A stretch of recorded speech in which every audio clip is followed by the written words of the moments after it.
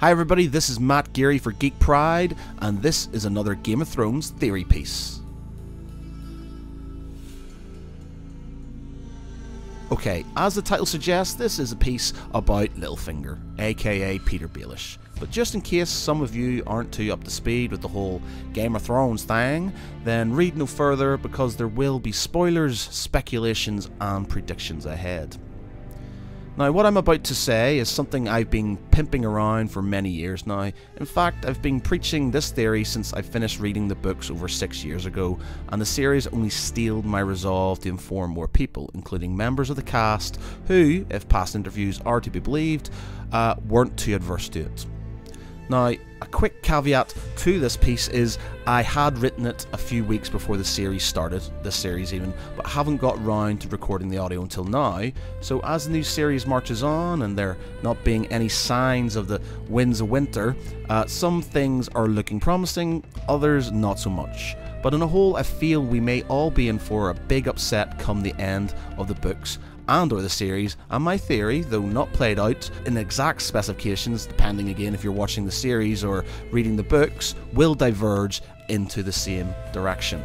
It is my view that Peter Baelish could well end up in the series and or the books as king, or at least about to become king of Westeros. I have seen visions in the fire of him sitting upon the Iron Throne, having schemed, murdered and bribed his way to the top. The camera slowly pans out and up to his face. He looks up, smirks, and the screen goes black. Cue Game of Thrones music. Epic, right? Whoa, whoa, whoa there, Matt. What about Dany, Jon Snow, Tyrion and all the others? There's no way they would let that happen. Okay, granted, it does seem improbable and there are a lot of obstacles in the way, the largest two being the divergence between the series and the books, and greater than that, audience expectations.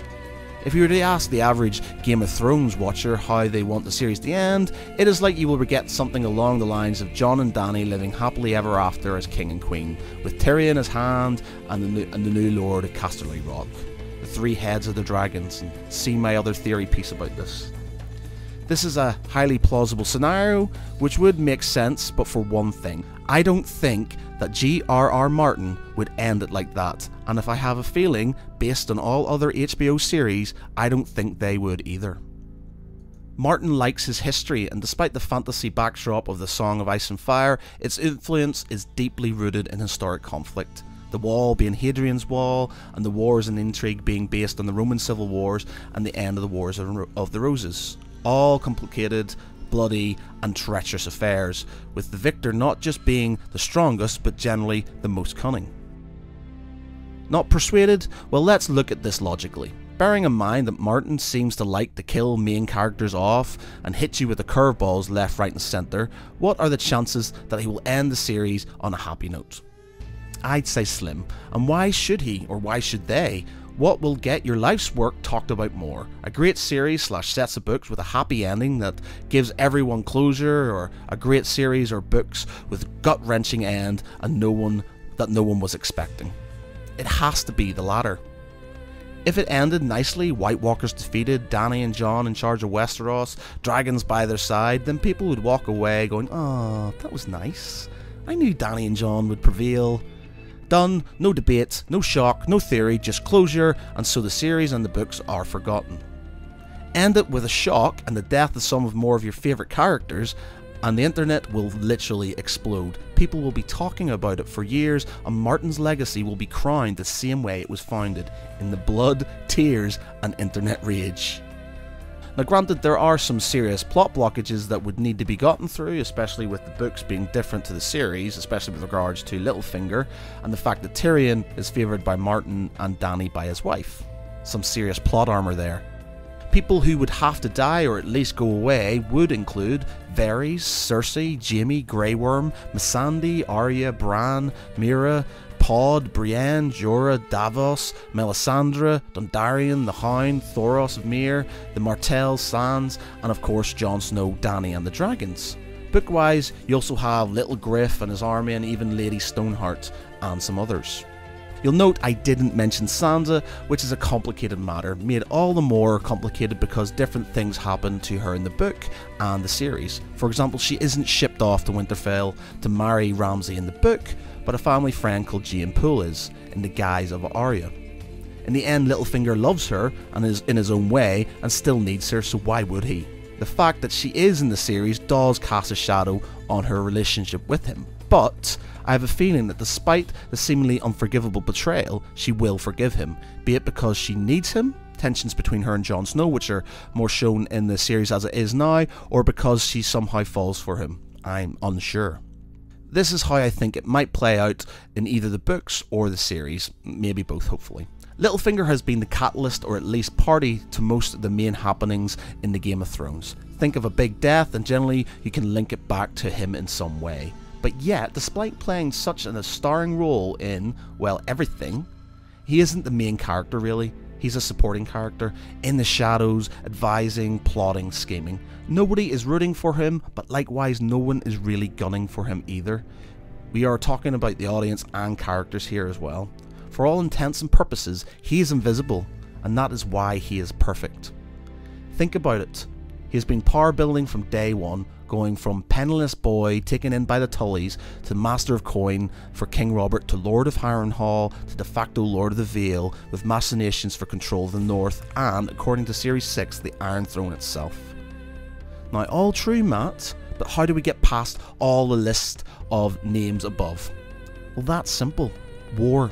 Littlefinger has gained much from war, simply because people are killed, titles and lands have become vacant, and he has backed the right side. It therefore stands to reason that as the wars come to an end, there will be no difference. Many of the above named lists will be killed, betrayed, or fall in line. Otherwise, it will be a pretty boring season or set of books. It is very likely in my mind, and based on Dany's visions from the House of the Undying, that the Red Keep will meet the same fate as the Sept, and that Cersei, enemies on all sides, having lost Jaime, that's right, I think Jaime will die too, will choose to blow it up rather than let them take it. Hence the vision in the throne room destroyed and covered in what looks like snow, but what I think is actually ash. Therefore, within the First War to regain the Seven Kingdoms, I would expect a fair few characters to meet their fate, and it would stand to reason that by the end of the final war to defeat the army of the dead in Season 8 and Book 7 comes, that we will have a much diminished character base. A lot will revolve around Dany, Jon and the dragons. Now, a quick update here from the series as it is now. We know that a lot of the people are being killed off already, with hints at the deaths of main ones like Varys, Melisandre and even Grey Worm. The book and series divergence makes predicting what's going to happen both hard, but in the book I would see the wall falling to the Horn of Winter, the ice dragon waking from within its captivity, and battle ensuing between the two types of dragon, ice and fire, with likely deadly consequences. There is also a chance that Euron Greyjoy may have found the Horn of Summer, which legend has it controls dragons, on his travels, and it may be used to control some of Dany's dragons.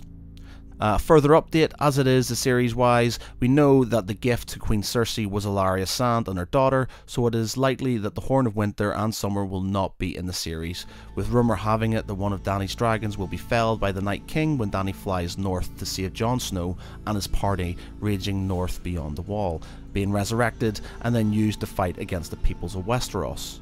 It is likely that in place of the Horn of Summer, Cersei's new anti-dragon weapons or ballistas will kill at least or badly injure one of the dragons. Now moving on, by the end of the books, the seasons, Westeros will have been racked by war on multiple fronts, and a lot of our heroes slash anti-heroes will be dead, leaving a power vacuum. Maybe Jon dies again, fighting with the White Walkers, mirrored by Old Nan's tale about the others, and Dany finally takes her rightful place on the throne, albeit with a depleted army behind her and likely none of her dragons, or maybe just one of them. By this point, Littlefinger has managed by his own deceit or by the nature of war to get rid of many of his rivals, and no doubt wormed his way into Dany's graces with Sansa at his side. Maybe she is currently Queen of the North and he is king after Jon's sacrifice fighting the Night King. Maybe he has the Horn of Summer at the banquet or even coronation, uses it to command the last dragon to kill everyone. Now, Dany is obviously unaffected by fire, but then there is the knife that started the whole thing off with the attempted assassination of Bran. It is used to kill Dany, and with that, he ascends the throne. Game, set, and match Littlefinger. Pretty far-fetched, granted, but a theory that would seem to hold at least some water, I feel. He's been kept around for some reason, and I don't see it being just to be another notch in the proverbial deathbed post. Littlefinger is the master of the game, and he's been playing it with Varys for years now, and others throughout the books and the series, and their moves underlying and affecting everybody. Now the pieces are in their final formations, and it seems to me that we are soon to have one of the greatest endings in a series ever. So, what do you think?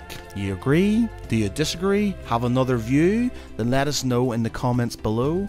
Now granted, it may not pan out exactly as I've said it. You know, maybe Jon will vanish and become Azor Ahai and turn into a sword or something like that. We have no idea how exactly it's going to turn out, especially with the books and the series diverging so much. But in the end, I have a good feeling, or a bad feeling, that Littlefinger will be on the throne.